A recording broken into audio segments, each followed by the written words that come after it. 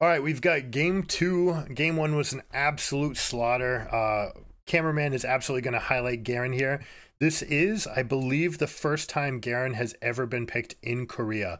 I think Korea has played every single champion except GAREN at some point or another.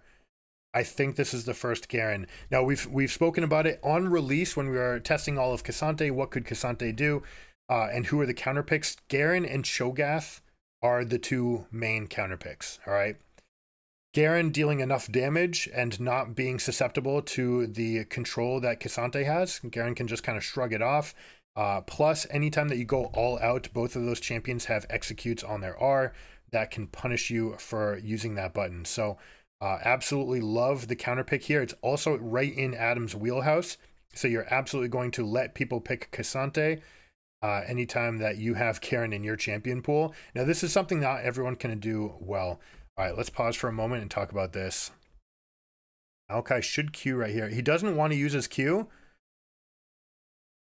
All right, one minion to the advantage. Now, this is really important because we have pushing lanes from everyone on Golden Guardians. They have Kalista, Taliyah, and K'Sante. So they have the push, which means that this standoff can't, like, Bel'Veth is allowed to do this. That said, check it out. Oh my gosh. All right, this is worth pausing for. If nothing happens, this favors Maokai because Maokai's better on low economy than Bel'Veth is. Bel'Veth needs to springboard, get as many plays up ahead, needs to develop a lead, needs to be a threat. So Maokai on low econ is willing to just literally stand here. This is something that we don't see at the pro game enough, where people are just willing to be patient. Just like, yeah, okay, this favors me. I don't need to outplay you. I don't need to do anything. Let me just stand here. And Shio doing that gives me tons of inspiration for this team, that they are very confident. They're like, okay, we've got counter picks. GAREN is going to smash K'Sante. Azir is going to outcarry Taliyah. We have Ezreal to outcarry Kalista. If nothing else happens and Bel'Veth is not part of this game, we're going to be fine. All right, they've got the pushing lanes. We're just going to scale. Bel'Veth isn't going to get anything done. I'm totally happy with this. I'm good, man. It's Worlds time, so I'm pumped. You see how Shio is not using his Q, by the way? It's because he wants to make sure that that Q gets all of the damage in. Bel'Veth will win the fight if they go for an all-out fight, so Shio's just trying to bide time. There we go. The emote game is coming out. He's got the ward on his head, so there's nothing coming out. He's just going to show like, hey, I'll do this. I'll stand here with you all day long because this works for me. Now, looking at the rest of the composition, Neeko Kalista is something that we've seen. There are ways to synergize the ultimates that make it very difficult to defend against the Neeko ultimate. That said, it's a ton of investment if you're pressing two R buttons for engage from that position. So generally, you're going to want to use Neeko as like counter engage or hidden engage with the minion tricks and all the things that you can do with her. And then get her out and maybe come back in is more likely. Very difficult to find a window where you want to throw her in against Rakan, Maokai, and GAREN. Ooh, that is clutch. Now, this is important. River saying, all right, we've got the push. I'm going to take my lead and I'm going to put it in your face. The fact that Maokai was able to smite that camp was a big deal, because if he does not hit level 2, then River will run away with this game. That said, we do have a tremendous advantage here. This is a big lead for Bel'Veth, getting in the face of the Maokai. All of these spellcasters have a huge weakness. They do not fight well, especially because their base adaptive force is AP. So when it comes time for auto attacking and trading, you're going to be missing out on 14 damage potentially per hit. Yes, you got one spell that does a little bit more, but once that spell's on cooldown, what are you actually offering? Now we're going to see whether or not Bel'Veth decides to go back in the face of the Maokai. It looks like Maokai has gone over, taken red, and come back over to top. Now, the reason that they started red, normally you wouldn't do that. You would take Krugs into red because you want the respawn to come up. But the reason he's doing red first is because Raptors is going to respawn sooner anyways. So you're just going to create this Krugs into Raptors relay that you can do. Also, you have to make sure to secure that red before Bel'Veth gets back in your face. Now, I don't like that River actually took his foot off the pedal. He's actually slowed down, gone for a full clear from here. River smiting there. Smiting now is level 3, not level 4. Most of the way to 4 is still one camp away. May decide that there's a little bit of pressure, but I expect... Oh, recalling cannot be right here. Okay, I really despise that recall from River. Not taking Gromp is limiting your ability to get farm, not only this round for your shop right here, which should be the difference between getting an extra dagger, if they're deciding to build... Oh, uh-oh. Oh, no. Oh, this is not what you want. All right, Shio's coming in level 3. Now, this was a misplay with the level up timers. Alois would be ecstatic about this. Cassante almost 1v2ing because they hit level 6. And a good roam by Gory. All right, so well played. We were talking so much about River, we missed that opportunity. So Licorice using the fact that they hit level 6 and going for the immediate all-out in the only window of the game. So you see this, how we have a push going in, and Garen saying, I'm going to fight it right now. See how those 4 minions are still alive, but by just a smidge? If Garen's E had stayed in that minion wave, he'd hit 6, and he'd be able to just throw his ultimate at Cassante and win. But because he had to go out, and because Adam actually kind of took the super risky way, getting out, almost dies to the Licorice W anyways, ends up drawing Gory's wall, the ultimate, to get the kill, and it still ends up dying. But you see that level up timer, how important it is to get that level up spike. Licorice plays it to perfection, knows that because he's got a crashing wave that he will hit his level up timer first, and that will be the one and only time that he can actually use it for his advantage the entire game. That said, now that he's shopped, all right, and we have 1,900 gold in inventory compared to 1,100 from items besides the starter items, Cassante's going to feel ecstatic. He's going to feel really good in this matchup now. So Adam is now going to be relegated.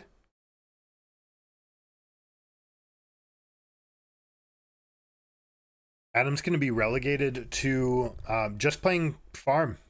He's lost his tempo in this lane. Cassante will be strong enough with that much of a gold lead. Basically, that's the break point in pro. In some counter matchups, you can play through a 1,000 gold deficit, but most of the time, as you approach that 1,000 gold, ooh, Adam with a bit of a misclick. As you approach 1,000 gold, you can no longer play into lanes.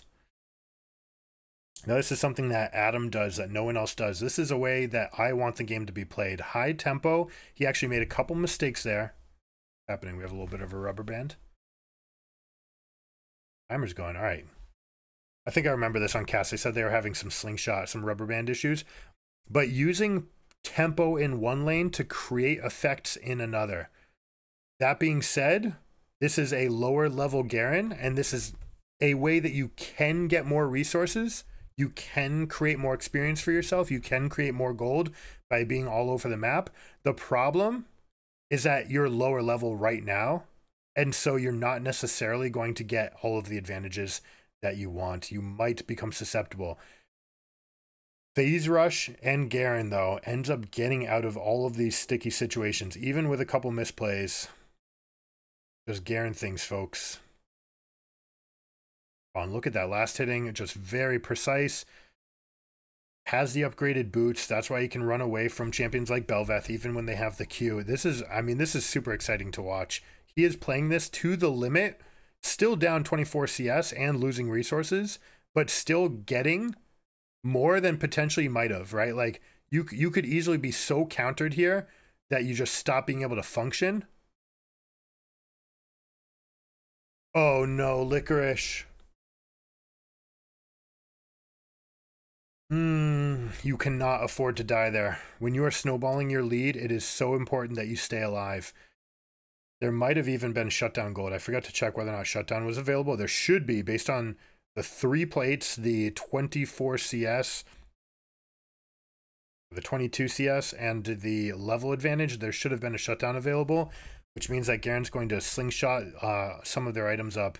Also, the experience that you get for that kill. So getting up to level 7, we'll see how he's able to survive. Again, he's still behind, and especially once we have the completed Iceborne Gauntlet, which we have right now, this is unplayable for Garen.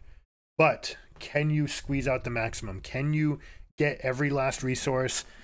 Can you create dirty farm, you know, by slipping away the fact that you die here, it's just unnecessary. You do not need to get these kills to exacerbate this lead. You need to stay alive. That is the most important thing you can do, is staying alive to ensure that you have permanent uptime for your resources, your gold, and your experience intake.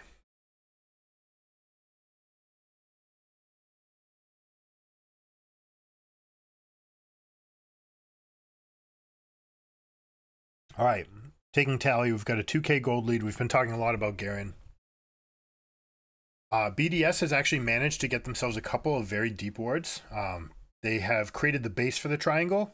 If you look right here on the map, they've got these two and then the one long over here. So what you're doing is you're creating an avenue where this area you can actually control with derivative vision. Most paths that would get you here behind the pit, you will see. And in fact, anyone who goes to Krugs to red, you'll see. If they go to red anywhere, you'll see it. If they go Raptors, you'll see it. So by warding all the way back here, you ensure that you have knowledge about when and how this dragon is going to be taken. I expect BDS, knowing that they're down full item on top lane, and seemingly they should be down more than that or not more than that, but they should also be down in bot lane. They should not contest this dragon take, but this will probably be the last time that they have to forego dragon. Maybe they have to go one, but remember, Bel'Veth spent a lot of time in the early game trying to just tempo out the Maokai to the point where they're at the same level again as the carries, but they're not in and of themselves particularly strong. Okay, that Bel'Veth is not going to be strong enough to just solo this thing. We have a very late, normally jungle champions are often the first ones to finish their mythics because they just go straight there. They don't need to buy laning items like Doran Shield. That said, they buy a jungle item, so it's kind of some of this, some of that. But they don't need to rush boots the way that top laners do as much. Oh my gosh, who he did nuke. All right, I don't think this was a counting minions thing, because when you move up like that, when there's no wave, the minions normally collide right at the middle of mid. If there's a minion coming slightly earlier, you know it's a Nico. All right. That also said, your normal pattern might be drop my W, throw it into the minion wave, and start CSing. That could have been Nuke just being like, oh, it's a Nico, let me shuffle in and push out. But more than likely, it was, oh, this minion's further up than it should be. I'm going to just engage on it and throw it under my turret. So huge heads up play by Nuke. Something that can also happen, and I despise that this is a thing, but it is definitely a thing. Crowd noise can make it through microphones.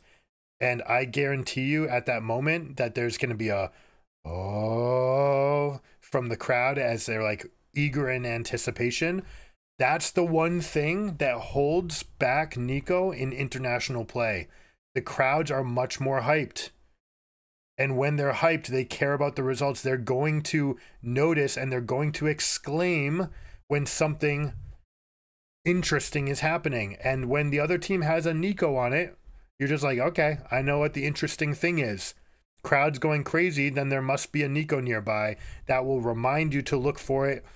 Maybe Nuke is just on his game and like recognize again that minion was like stepped up to here rather than to here. That little difference can be enough to see that it's time to go, but I bet it's a combination of all of those factors. Very, very interesting. All of the plays that will be available with Nico will certainly be fascinating. But yeah, right there, you see how far up that minion was. The minion wave collided right here when it should have been further back.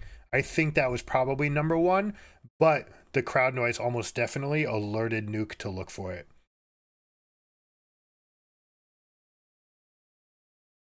So we've had, unfortunately, GG, despite cultivating over a 2K gold lead for themselves, has thrown away 2 free deaths.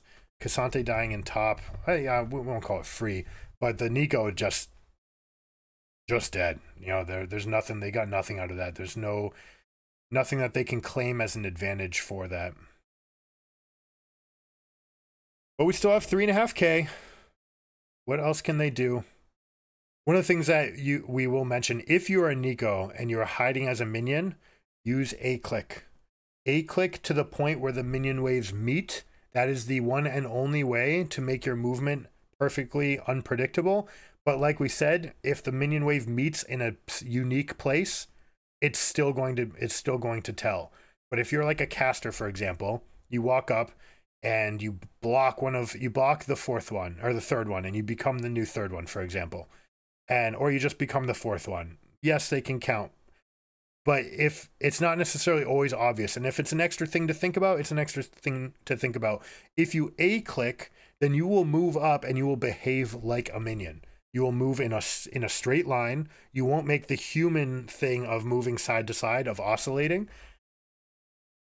And that way you can disguise yourself just that little bit more. And sometimes, especially at the highest level, that little bit is all it takes.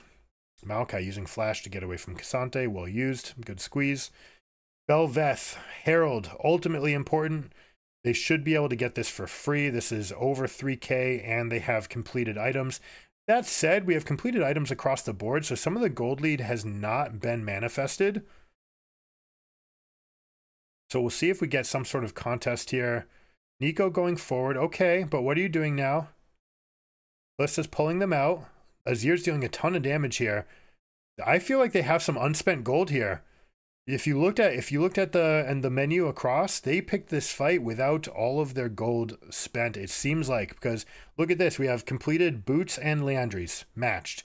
We have Triforce, Blade of the Rune King. Okay, you're down in Berserker's Greaves. We have uncompleted items from both supports. We have completed item, again, just completed Boots on 2 champions is the only difference that they can claim besides that Iceborne Gauntlet. And that, so you really only have a half item, not even a completed item across the board. 3K should be good, but it feels like they didn't have all that money spent. And now, you know, the good news is they got the Herald. Belveth is a different champion when she has Herald. She's, you know, it's so important for that champion to get that buff, make sure that you can go up and push. Now, let's see how she uses it. They did have first recall. And they had an opportunity to get on the map right now, and Belveth instead opted to use that opportunity to use that tempo in the jungle to take a camp in red, which means that we don't have the Remora. The Remora are not on the map. She's not getting any extra presence from that passive. Also, we have a very defensive build here, which, you know, kind of makes sense. It's heavily this damage profile is heavily magic oriented. You do have Ezreal Qs are going to be hitting a lot, but the rest of his spells are all magic. Azir, heavy magic damage. Maokai, 100%. Rakan, 100%. So I don't mind the Merc Treads and going Stridebreaker to be just a little bit tankier. Wait, I missed how did they lose second dragon? What happened that allowed the second dragon to go off? Because that was a huge part of them cementing this lead.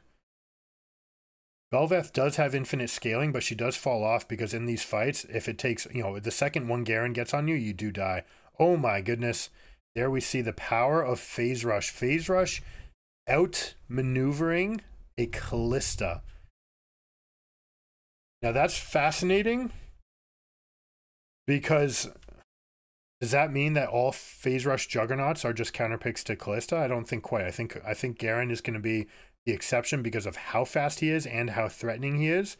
The fact he can deal damage while he's moving is a big process here. That is huge that Garen's able to get that for himself. Absolutely enormous. And you see, Garen is actually climbing back, right? We saw at one point it was about 28 CS that they were down. And now it's just 20. Getting himself resources, finding kills, using Ignite plus Ultimate to kill a Callista. Callista was one of the big resource leads that they had.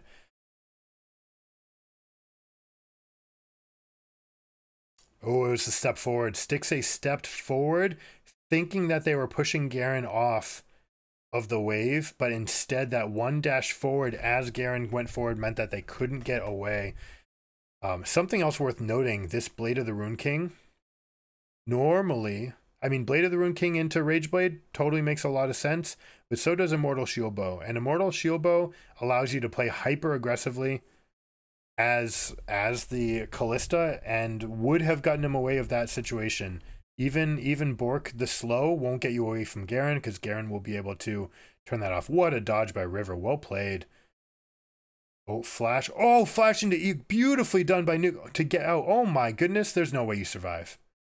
I don't know that he needed to juke that much at the very end of that, but fancy feat to even get that far. Ends up drawing flash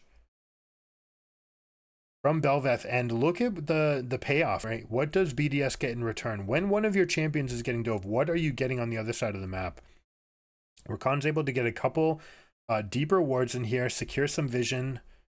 They are now clearing out vision from their northern quadrant. Everything's going to start revolving around this Baron. As the Belveth, you absolutely want this. Talia's got the burn, you've got Bork, you've got Liandry's, you've got Belveth. So you're absolutely covered on your damage for Baron. Not only that, but Belveth is, like we said, a different champion when she kills the Void Beasts. She truly becomes the Queen of the Void every time that comes up. So we're going to see a lot of this vision moving around into the western and northern quadrant. You're trying to secure as much vision in the enemy side of the map, right? You want to see their movements up and to the objective. You don't necessarily need to see the objective. You'd like to have one kind of occult ward. Often you see that ward, you know, hidden right here just outside the pit, or right here just on the edge of this wall, that won't be seen by traditional sweepers or control wards. You force the enemies to spend some time putting more sweepers out. That's especially important now that the sweepers have been changed. And it's a little bit harder to have your sweeper active for that long. Yes, you can save up charges, save up your 2 charges, come to the river and say, all right, I'm expending both of these charges.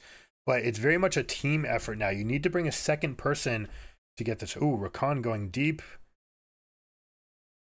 Using the W. Was that a failed flash? Yeah, all right, that was flash. Shorted the flash, but was still able to get the W to go off. Get right to the wall, maximize that distance. Would have preferred, obviously, to get all the way out. Surprised that it wasn't W into flash. Maybe just didn't want to have the travel time align with the Belveth W. All right, let's see if Garen's actually that much stronger. All right, we have a cooldown down. Dodges Q. No, we got hit by the Q. Still losing, right? Can't be understated that until this Black Cleaver is done, Garen's not going to be a match still for Cassante. And it looks like we're going to have Force of Nature matching in. Force of Nature, like we said, heavy magic damage profile. You have the Iceborne that is going to slow down some of the mobility of Rakan, Ezreal, Azir, even Garen to an extent. Plus countering the Garen damage, but the rest of the kit is probably going to be towards MR, especially after that Sunfire. Might even argue that Cassante over-indexed on this matchup on the counter. The Sunfire is mostly for lane pushing. You already have that naturally as in the kit. You can survive with just Bami Cinder.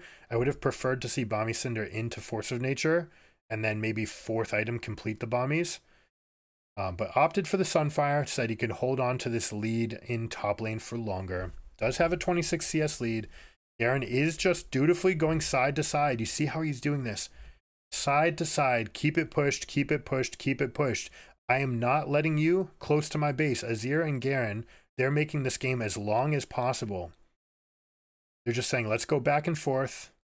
Side to side. Make sure that you can't have any pressure. Ezreal's just going to sit in mid and push up these lanes and never really give a window. Now, speaking of windows, we have Dragon 3 being taken. This is the last time that BDS can give up something for free. Although soul, they don't really care about when it's especially this soul.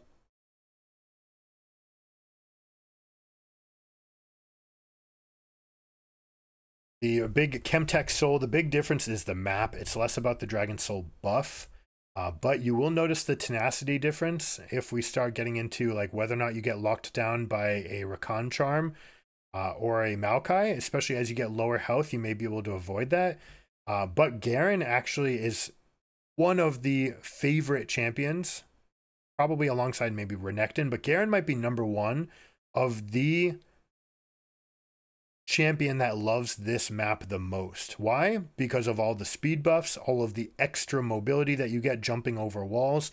It solves a lot of Garen's problems. Not only that, but Garen is already going to be running celerity. So every time that one of those Scryer blooms goes off, every time that you pass over one of the Juicy Fruits, you are going to be activating that celerity and getting extra buffs. Oh, check that out. I don't think this is going to work because of Maokai. Maokai's going to be throwing around his saplings a little bit too often. I actually don't know that interaction. I don't know. You can let me know in the comments if you know. Will a sapling actually trigger and see Huhi there? I think they're moving. Oh, there's the sapling. Okay. Interesting. Did it just fizzle? No, it looks like that was just a spectator bug. It's there on the mini map. Yeah, if you know, make sure you let me know in the comments. Will token... Do all of the tokens do it? Will the sapling bite it? Will a Heimerdinger turret go after it? I imagine no, but I actually don't know. I don't know.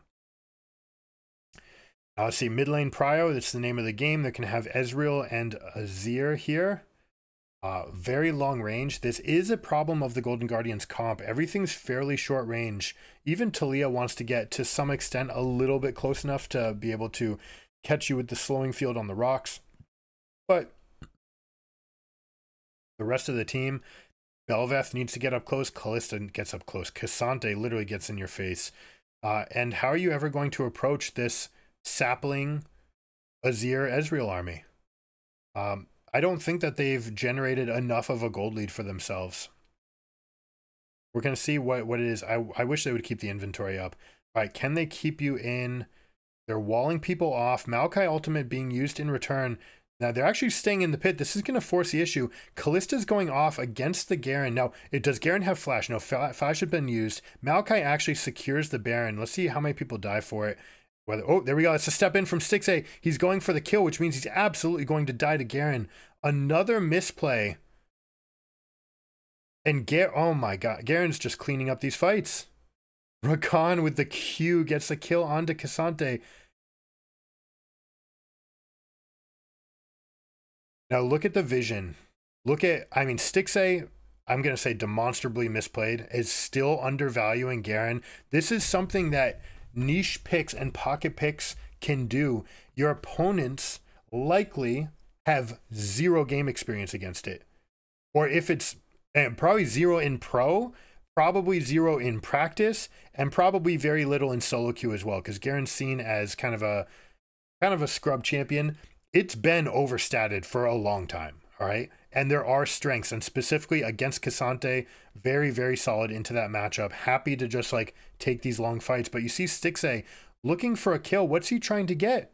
That's a Rakan. Why are you inting for a Rakan? That makes no sense.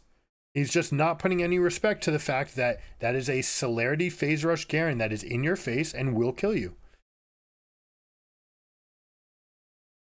I don't know if they'll be able to get back from this. They're going to have 5,000 gold from that, which is going to catapult them into the gold lead.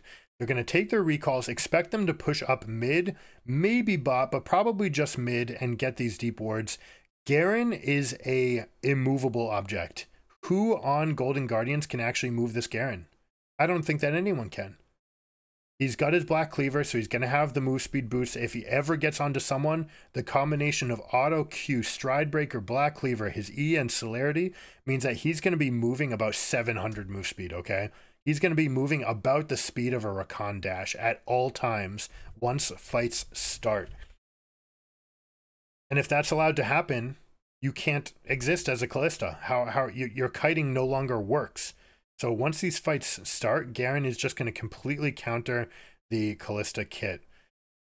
Now, Ezreal going in on the back side of the wall, you see how red team has controlled vision in the southern quadrant. I do like Golden Guardian's move here, which is to go up through mid and say we can pick this fight, but this is really their last chance. Now, this is a huge spectator bug. I believe that this happened live. And sometimes they just went over to the theater view. It's really kind of obnoxious. Hopefully this is not going to plague them through all of the tournament. I like their answer again, taking their shot. It's important to take your shot. But that said, Azir up 20 CS. Ezreal outscaled the Kalista. Garen, it's weird to say outscaling the Cassante because Cassante is still going to be that brick wall. But because Cassante finished this Bomby Cinder, he's finished Sunfire. That means he has a completed Sunfire rather than a completed Gargoyle. and he's not going to be able to tank as much as he needs to swing this fight. I like that they take the fight, they stack up. Garen's waiting for his moment. He's basically peeling the whole team just by existing, right? And you see that they get the kill, they solidify, they get Cassante for themselves. They end up spending all their effort to kill Adam, but he effectively zoned the entire team so that the rest of the team could take that pick. They get the soul, but in a way, yeah, you know, I will say Golden Guardians does want the soul. There are rare occasions where you do not want the soul in play. Right? You do not want to give, let's say you're the scaling team and somehow you ended up with 3 dragons. You just don't want that. You don't want the soul. You want to let the game go longer. Every dragon that spawns is another 5 minutes on the game clock, and the stats that it gives are nothing compared to what you gain in 5 minutes with that lead and what you can do. But this being said, you have Callista on your team, to an extent, Belveth. You just want to get the power now, and you're going to try to go for an all-out fight at Elder, is the most likely situation. Garen's getting scarier and scarier. You're going to have Force of Nature, which isn't going to proc that much. I don't know if I like Force that much. It's probably just the next iteration. You saw that he prioritized the move speed. He might even just go pieces of this and go for Hullbreaker, which is more like a solo queue build. I don't expect that to be the case. That's very much a, like, I'm here, I'm standing my ground and holding this much space. I don't expect to be that. I expect it to be Force, and I don't think it's going to be that great of a spike for him. There's very few sources of magic damage here. It's mostly for the Talia, but that said, Talia does have slowing effects. She's able to create ground that is a little bit harder for Garen to get through. He can break his own slows, but he is going to hit, like we said, that critical mass of move speed in the middle of these fights. All right, now Baron's up in 48 seconds. We want to get mid-prio, and we want to get vision on their quadrant. So that means GG is looking for northern quadrant vision, and BDS is looking for western quadrant vision. There's nothing. They don't care about the dragon. 3 minutes away. There's nothing to be done here. Cassante can go split push this lane. You're going to notice that Garen has to be very meticulous with his movements because they are lacking the teleport. Now it looks like we might have a fight. We've got Talia wall into Cassante all out, but they dash. They fully disengage. That was probably a huge window to try to create the fight that they wanted. They probably needed to work a little bit harder to make that happen. Now we can end up with a standoff. Garen is going to fight to obliterate this wave. No, he's actually not even casting his E. Saving his cooldowns, not even auto-attacking. Prioritizing keeping the Dead Man's Plate passive available so that he has all this extra move speed. As long as you don't use that auto, you're always going to have that proc plus 100 speed. And you see him. He's just making himself known. He actually prefers to be seen here to heighten the heart rate of Stixxay. Right? Get seen. It's not even about being hidden. Oh my goodness. All right. GG does not even get this fight off, and River's getting poked.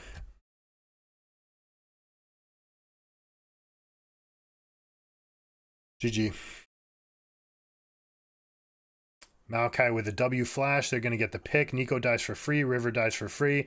This is just going to be the end of the game. Now, you tried to take Maokai here, but like, what does this actually accomplish? That was a full health Cassante using everything, so he got very little of his kit. It takes forever to kill the Maokai here as well. Rest of team can get into position. Garen's bringing up the wave. You have 4 versus 3 on this push. Plus the Baron minions means that they're easily going to get the inhibitor here. Now, if any kind of fight breaks out, now this is a situation where GG cannot look to fight, and you're going to see Adam go up. Yeah, there he goes. Flash forward. Oh my goodness. Trying to get that huge chunk. Rakan interrupting the dash by Talia. Well done. Knocking her off, and they go up, they press. Wow, this is really impressive. All right, I love this play by BDS. This is the sort of thing that we saw from them in spring. Pressing up and taking the maximum, knowing that you can do it, right? Saying we're 4v3, we've got this super strong Garen, they can't face off, they don't have 2 of their champions. This is enough to end, and we are strong enough on 3 and 4 items to go end the game. So really, really well played. BDS, I mean, if GG can't win that game, this is not looking very good, but BDS is looking great. All right, BDS is looking like a team that's going to be able to contend.